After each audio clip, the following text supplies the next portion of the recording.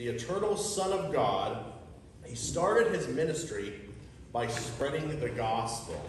And doing so, he shined a great light in a place where there had been darkness, a good bit of darkness. And there's darkness out there in our world today. I don't think I have to tell any one of you that. I don't think anyone's naive to think any differently. But there's not only darkness in what we see manifestly in our nation or around the world with sin and conflict, but there's darkness in the hearts of people who don't know Jesus. And the reality is they will die in their sins without him. So let's do what we're called to do, what Paul calls us to do, and imitate Christ by focusing our personal ministries on spreading the gospel. For our Lord and Savior did the same within his ministry. This morning we continue our series in Matthew's gospel with chapter 4, verses 12 through 25. We'll begin with a reading from verses 12 through 13. Now when Jesus heard that John had been taken into custody, he withdrew into Galilee, and leaving Nazareth, he came and settled in Capernaum, which is by the sea, in the region of Zebulun and Naphtali. Now some time had passed since verse 11, when Jesus defeated the devil in the wilderness, if we remember from the previous message. Some time had passed. In that time, as is mentioned here, John the Baptist was arrested. And we know this by comparing it to some of the other Gospels. But it's just critical to note he was arrested in the interim from the verse 11. So from 4:11 to what we just read, John the Baptist has been arrested. Some time has passed. And Jesus has now moved deeper into the Galilee region to begin his ministry. Now, Capernaum was and is a special place. In fact, yes. Oh, thank you. Thank you. I was supposed to have a clicker and I didn't have it, so thank you for whoever did that. Oh, you had. Okay, appreciate it. Thank you. Now, it was and is a special place. It sits on the northwest shore of the Sea of Galilee in what is arguably the most beautiful area in Israel. And it was Jesus' main base of operation during his ministry. And today, if you go into the entrance, it even has this big sign called the Town of Jesus. Now, I have a photo of that as well, of my wife and I standing by the entrance to Capernaum. But I'm wearing a Star Trek shirt and, some kind of weird cargo pants. And I felt like that aspect of the photo would be too distracting for everybody.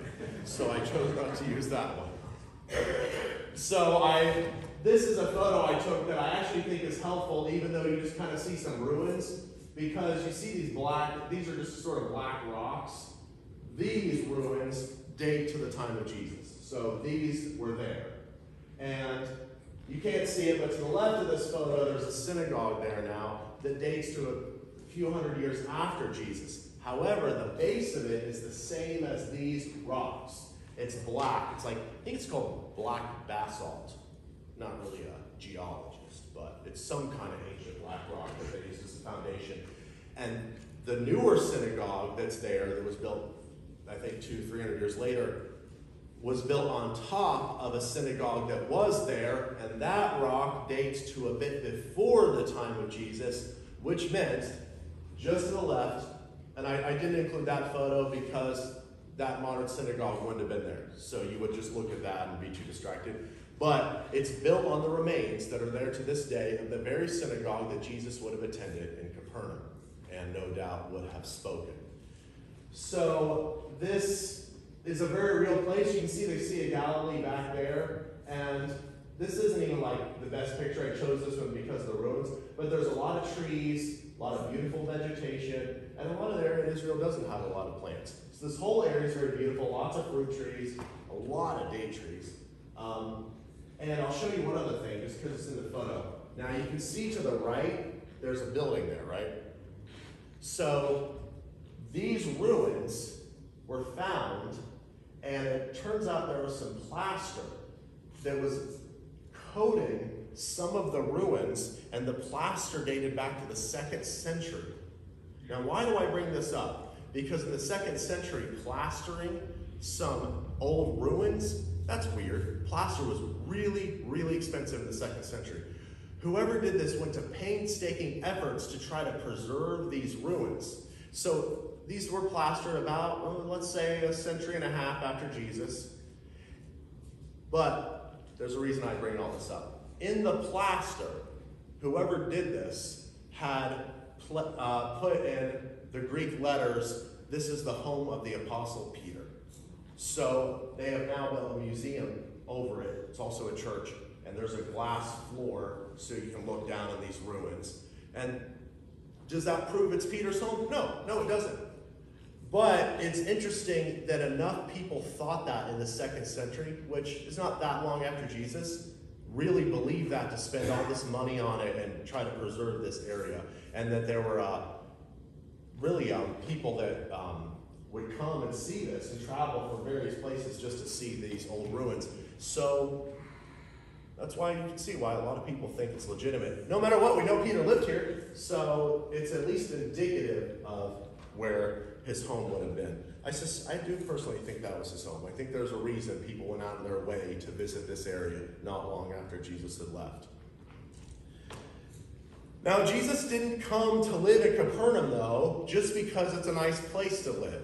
I think that's part of it. I mean, a lot of fruit grows there. You can get some fish right by the sea. The Galilee's filled with fish. It's warm. It doesn't get cold in the winter like it does in Jerusalem. There's a lot of good reasons to live there. But unlike how many of us would be, and we chose to live there, he did it because it fulfilled Scripture. So he intentionally went to live in this town and began his ministry to fulfill a critical passage. Let's continue with Matthew 4:14 through 17. This was to fulfill what was spoken through Isaiah the prophet. The land of Zebulun and the land of Naphtali, by the way of the sea beyond the Jordan, Galilee of the Gentiles.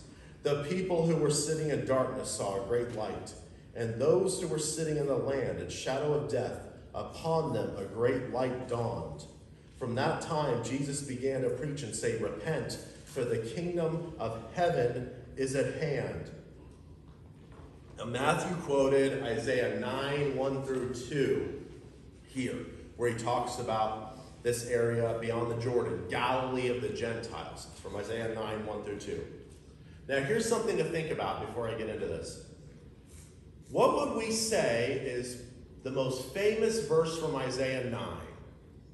I would bet some of you would say 6. Even if you didn't know the number 6, I think as soon as I quote it, you would go, "Oh yeah, that's the verse, I know."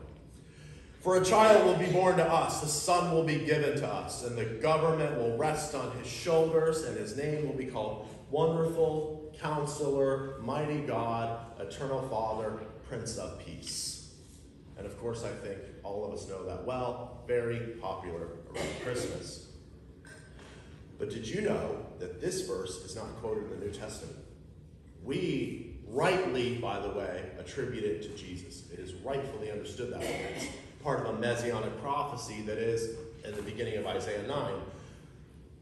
So this verse isn't quoted from that messianic prophecy of Isaiah 9, but verses 1 through 2 are discussing Galilee of the Gentiles. That doesn't make them more important. That just means that for Matthew's purposes, to explain what happened here, it was useful to quote Isaiah 9, 1 through 2. Again, it doesn't make them more important. But it's certainly interesting, isn't it? If anything, it means we should give them our attention and our interest, as we do verse 6. This name, Galilee of the Gentiles, is special. And I believe it has a depth of spiritual meaning that I haven't been able to fully come to terms with. In other words, I can't articulate it to myself. There's some robustness there, some importance that I can't quite put into words. So I'll say that just to be frank with you. But we do know that when Isaiah wrote his prophecy, the Galilee region had suffered from Assyrian occupation. So the day it's written, there's some Assyrians had been there, no doubt some were there occupying that area. So in that way it was darkness. It was part of the Holy Land, but some invaders were occupying it. And in Jesus' day, the Galilee region had many non-Jewish people living there. So people from other surrounding nations would often come and live in the Galilee. I think you can see why. It's easy to live where lots of fruit grows and produce grows and you can get fish. So you can see why it's an attractive place to live. Now, Jesus is the great light. So this great light that manifests and shines itself in the Galilee region is Jesus himself. Yes, he is light metaphorically, right? He's the light of the world. He, in contrast to sin and darkness, he shows the way.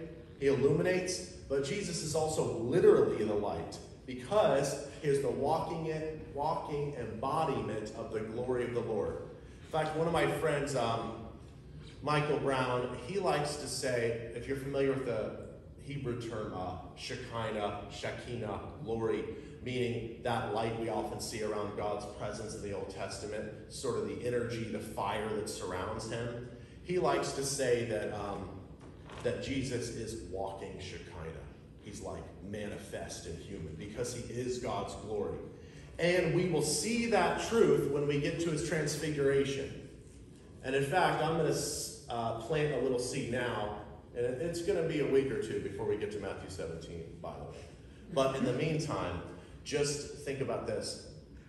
When Jesus manifests God's glory on that mountain, he wasn't using effort to manifest God's glory. All the rest of the time, he's using effort to suppress his glory, because that's how wonderful he is. So he is this walking embodiment of God's glory, and he's preaching in the Galilee. He's starting his ministry in this Galilee region. It was in the Galilee where Jesus preached the message, repent, for the kingdom of heaven is at hand. Of course, let's remember that repent really means change of mind, and it quite often does mean repent of sins, change your mind about them, change direction in how you think and do things. However, it's especially pertinent to changing your mind and repenting on who the Messiah is. So go from unbelief in Jesus as the Messiah to belief. You're completely changing direction. That's the critical aspect of repentance, because we could repent of sin all day long and not repent about who the Messiah is and trust in him, and we would still die in our sins. So, not to say that repentance of sin isn't important, it is, but the main thing is to repent and change your mind about who Jesus is. Now, why was the kingdom of heaven at hand? I mean, it was at hand back then. That was 2,000 years ago. So surely the kingdom must have been fulfilled, right? I mean, it was at hand. That means it's really close, right? It's about to happen. And that is often what is argued. But I believe the best way to read Matthew's gospel, if you read it consistently, is it was at hand. Why? Because Jesus was there. He's the king. I am in your midst. I am very present with you. And when I am here, it's at hand, meaning if you would repent and trust in me and Messiah as your Lord, and you really believe with your heart who I am as a nation, the kingdom will be made permanent. It won't just be around where I am, because it's always around Jesus.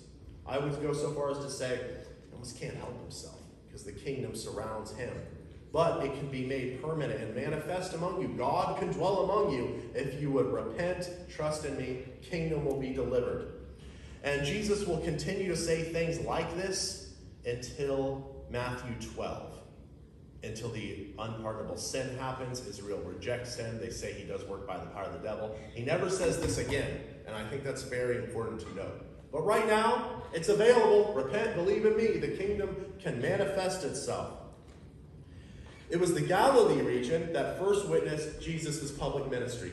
More people, both Jews and Gentiles, came to believe the gospel and trust in Jesus in the Galilee region than anywhere else in the Holy Land. In this way, it seems to me the Galilee of the Gentiles, this quote, or Galilee of the nations, you could translate it that way, foreshadowed the body of Christ in the current age between the first and the second coming. Sort of foreshadowed it in a way, didn't mean it prophesied it, but where Jews and Gentiles would be united in Christ, because this is an area with a lot of Jews and Gentiles, and Jesus is fairly well received in this region compared to any other. It's always relative, right? And this would be looking forward to that time when all Israel would believe. So, Galilee region, some people believe, Jews and Gentiles, sort of points to this time right now in a prophetic way, sort of a foreshadow where right now is the body of Christ. People of all ethnicities are open to loving Jesus and being his people. and pointing to that day when all of Israel will believe. And in fact, to this day, if you were to go to Israel, most Christians, or most Messianic Jews, however they want to call themselves, most followers of Jesus, Yeshua, guess what area of Israel they live in? The Galilee. You know, you go to Jerusalem, there's a lot of Orthodox Jews. You go to the Galilee region, there's a bunch of people just worshiping Jesus. So it's kind of incredible 2,000 years later how you see these historical parallels. It was in Galilee that Jesus also called his first disciples. I'll read verses 18 through 22. Now as Jesus was walking by the Sea of Galilee, he saw two brothers, Simon, who was called Peter, and Andrew, his brother, casting a net into the sea, for they were fishermen. And he said to them, "Follow me, and I will make you fishers of men." Immediately they left their nets and followed him. Going on from there, he saw two other brothers, James the son of Zebedee, and John his brother, in the boat with Zebedee, their father, mending their nets. And he called them. Immediately they left the boat and their father and followed him. All right, as I often like to preach from the New American Standard Bible, the 1995 update. Now, there was a 2020 update, and I was excited because some of the early translation changes I thought were some good improvements. They were kind of tightened what the meaning was and cleared up things. But when the full translation came out, I just was curious, so I just happened to turn to this verse early on, and I looked down and I saw in verse 19 where Jesus, and it says this, "Follow me and I will make you fish for people." And I just thought, no, this won't do. This is not going to happen. That's out. This is out. No 2020 update for me. So I say that to mean because who here thinks in this context men means only males? Exactly. We don't even need pander to. So there's this, just reads better. I say that, though, to illustrate the idea is to go out and get people. I didn't think anyone thought otherwise, but just in case, given that they changed it in a translation. Soon after beginning his ministry, Jesus brought in others to help. Did he need their help? He's the eternal Son of God. Did he need their help to do this? No. There are 12 tribes in Israel. By eventually choosing 12 followers, Jesus was, think of it this way, he's beginning a new phase in Israel's history. Sort of like a rebirth, so to speak, right? Because we had these 12 sons of Jacob who were the great patriarchs, and then Israel's divided the nation by these 12. And now we have 12 new leaders under Messiah, as if to illustrate there's something very different starting now, a very new phase or iteration of Israel's history. And in fact, remember we talked about this before when John the Baptist said that God could raise up out of these stones new children for Abraham. And of course, those were 12 stones in the Jordan. So we see this starting to manifest itself. Now I want to show you something else in verse 19 where it says, "And he said to them, 'Follow me, and I will make you fishers of men.'" You know, in the Greek, let's get a little bit dorky here. It's in the historical present. And that means our translation says, "and he said," like past tense. But you know, in the Greek, it's present tense. So it says, "and he is saying to them." Why? This happened 2,000 years ago. Why is it in present tense? That's because Matthew wants you to read this verse as if it was happening now. What would be his purpose for you to read this as if it was being spoken as you read it? He wants you to apply that to yourself as the reader. That's very powerful that he decided to do this. Matthew doesn't use historical present that much. John uses it a lot. Sort of a teaching technique. But Matthew, in this one of these cases, he really wants you to read this and go, "Oh, he's talking to me as well." Who here has ever read some of the Gospels and felt like Jesus was speaking directly to you? I have. Yeah, it's as if the pages have a heartbeat. There's a life to them. And in fact, the Greek, in many times, wants you to read it that way. It's meant to be read that way. It's very, very encouraging. So he is saying to them, "Follow me, and I will make you fishers of men." And we're meant to apply these words of Jesus to ourselves. If we're followers of him, then he wants us to go out and fish for people, fish for men. And you know what? He is the Messiah, and he is who we should rightfully follow. And if we follow him, then he will empower us to bring others to him.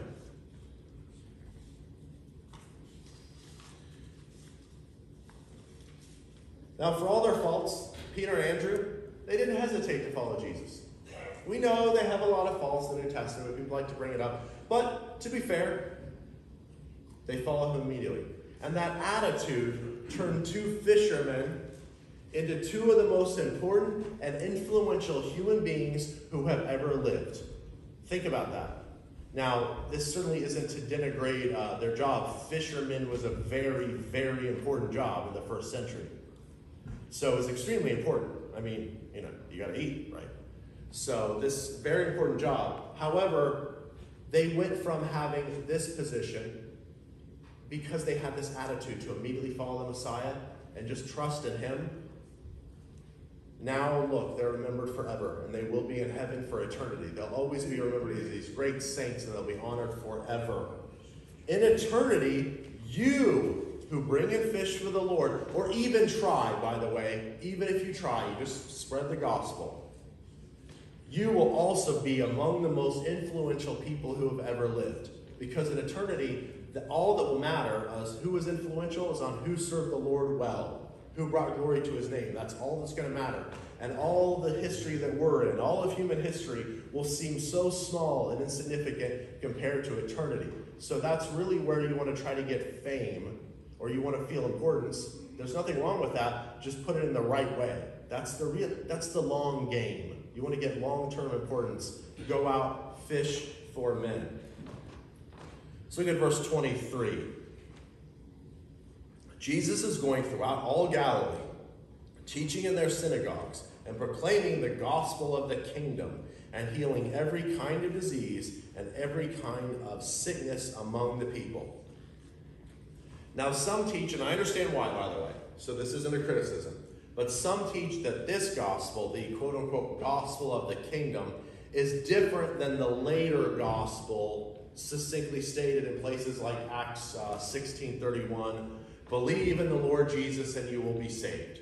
And I think you can see why, right? One's called gospel of the kingdom. The other one is trust in Jesus Christ and you'll have eternal life. You'll be saved from sin. And you can see why people say, well, these are two different good news, right? They're two different good sets of good news. I don't believe they're different gospels myself. Rather, they're the same gospel with a different emphasis, right?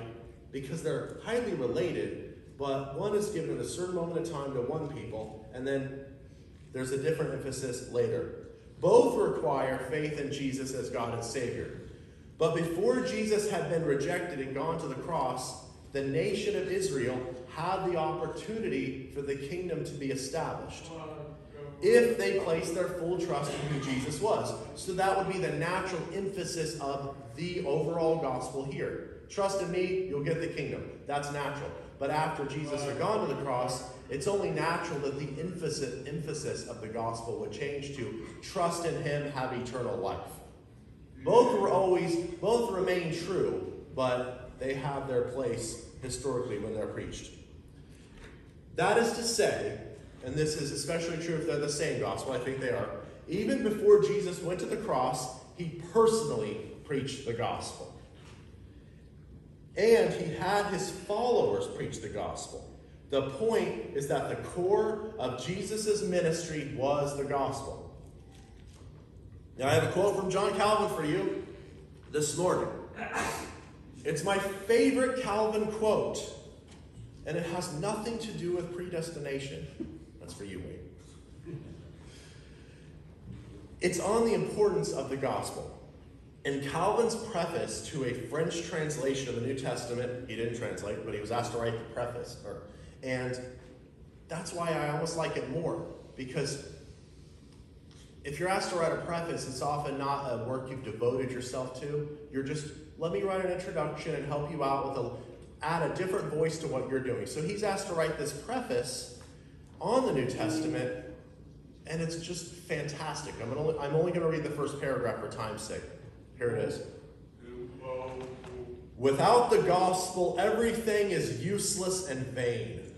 Without the gospel, we are not Christians. Without the gospel, all riches is poverty. All wisdom is folly before God.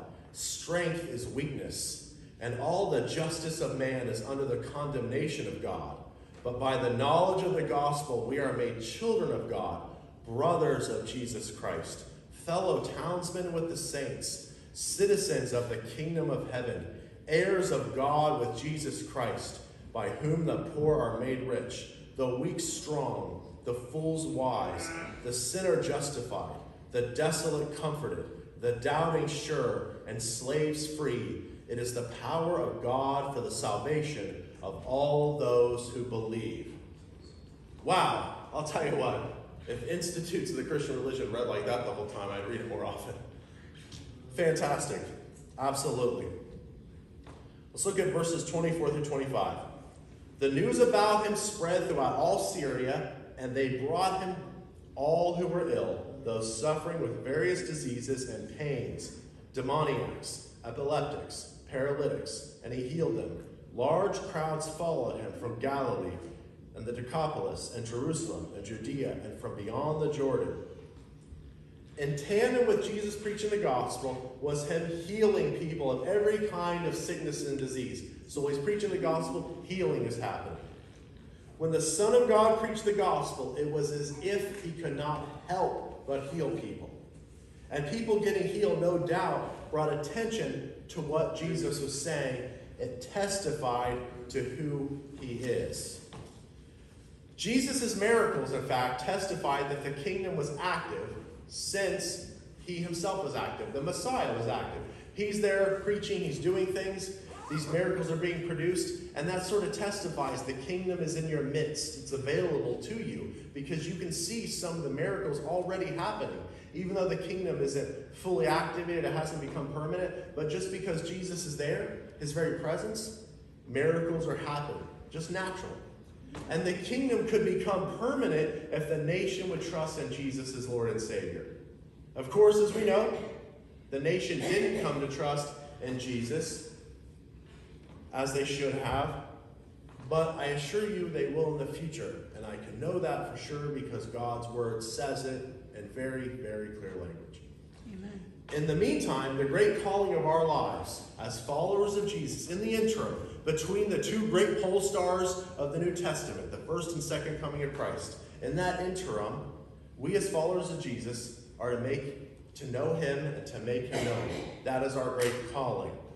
When we preach the gospel, spiritual healing comes to all who gladly accept it. And you know what? God absolutely does physically heal people today. With the Holy Spirit's guidance, we can be used to powerfully preach the gospel. And then don't be surprised if God decides to demonstrate his power when you faithfully go out and fish for men. You can do it in exciting and unexpected ways. To conclude, I do think that our Creator wants us to enjoy our lives. So I say that because I don't want you to hear this message and go, he's saying my life only has meaning when I'm preaching the gospel. No, I'm not saying that. I don't think, this might surprise you to hear this, from a pastor say this, I don't think he expects us to spend all our time spreading the gospel and making disciples. I don't think that's the point of what Jesus is telling us. And practically speaking, most Christians have responsibilities in life that they have to do. And it makes it impractical to always be focused on spreading the gospel. I mean, the reality is we do have to work. And you know what? I think God wants to enjoy our families and our lives as well. So that is a reality. But at the same time, the gospel must be at the core of who we are, at the core of our being. And spreading the gospel should be our heart's desire.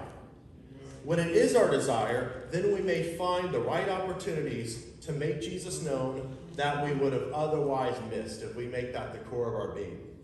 Calvin was right. Without the gospel, everything is useless and vain. Spreading the gospel, making disciples, is the greatest thing we could do. It doesn't take away from the rest of our lives. It doesn't drain us of our time. Rather, it brings meaning and joy to those other aspects of our lives. It helps us love others more. It helps us appreciate the life we have more and enjoy it more. It helps us enjoy our families and our work more. There is a Galilee region just outside this building, in our local community and beyond. There's a Galilee across this nation. There's a darkness over it right now that seems to be spreading, to be quite honest with you. So let's fight that in a way that politics never can. I'm not saying we shouldn't be political. I think we should be active. But there is a power that goes beyond politics. It's the power of the gospel, and that can really transform people and nations in a way nothing else can. So let's go forth and tell others about a great light that is available to them to come and break through the darkness and bring spiritual and possibly even physical healing to their lives and joy and purpose. That great light, let's tell them about him, Jesus Christ. Please pray with me.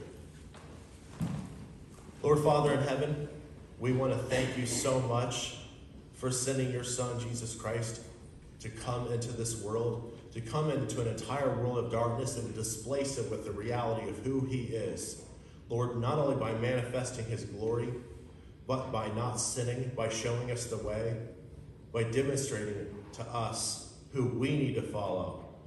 Lord, we want to thank you that despite him being sinless, he went to the cross, took our punishment, which he did not deserve, so that we could have his righteousness. Lord, in response, please place within us a desire to go out and serve him in his community. Lord, we ask that you bring us joy and peace and happiness in doing so, because that is the natural result that should occur when we are really faithfully serving you, that it brings joy to our lives. So we would ask that you would place within us a burning desire to do so. And Lord, if we already have that desire, place more of a desire within us, and then help us to see opportunities where we may make disciples in our community and in this world beyond. It's in this we pray in the name of your Son, Jesus Christ. Amen. Amen.